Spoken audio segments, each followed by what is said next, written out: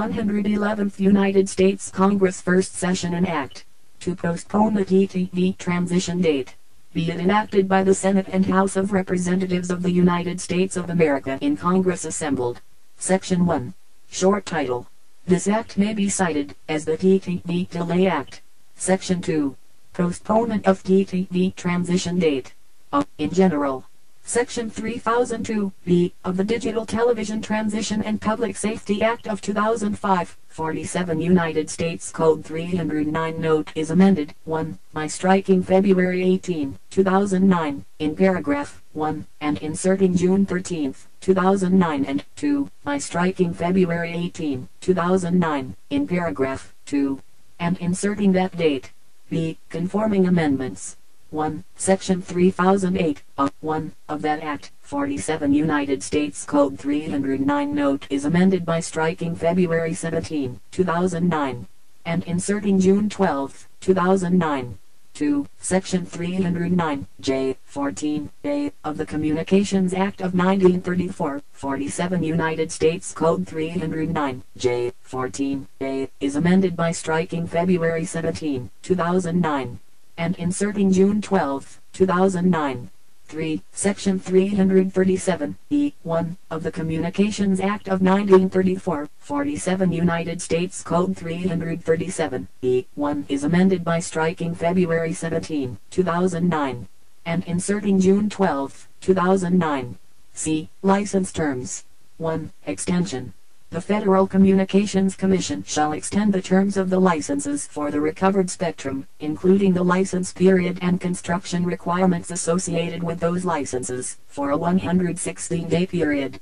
2. Definition.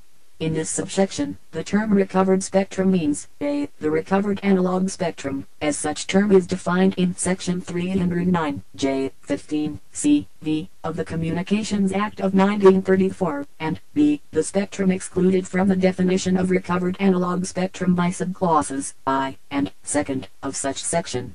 Section 3. Modification of digital to analog converter box program. Extension of coupon program.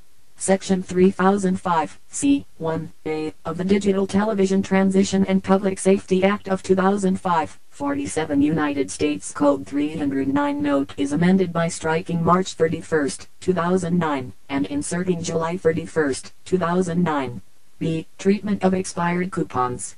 Section 3005, c. 1, of the Digital Television Transition and Public Safety Act of 2005, 47 United States Code 309 note is amended by adding at the end the following. D. Expired coupons. The Assistant Secretary may issue to a household, upon request by the household, one replacement coupon for each coupon that was issued to such household and that expired without being redeemed. C. Conforming amendment. Section 3005, c. 1a, of the Digital Television Transition and Public Safety Act of 2005, 47 United States Code 309 note is amended by striking receives, via the United States Postal Service, and inserting redeems. D. Condition of modifications.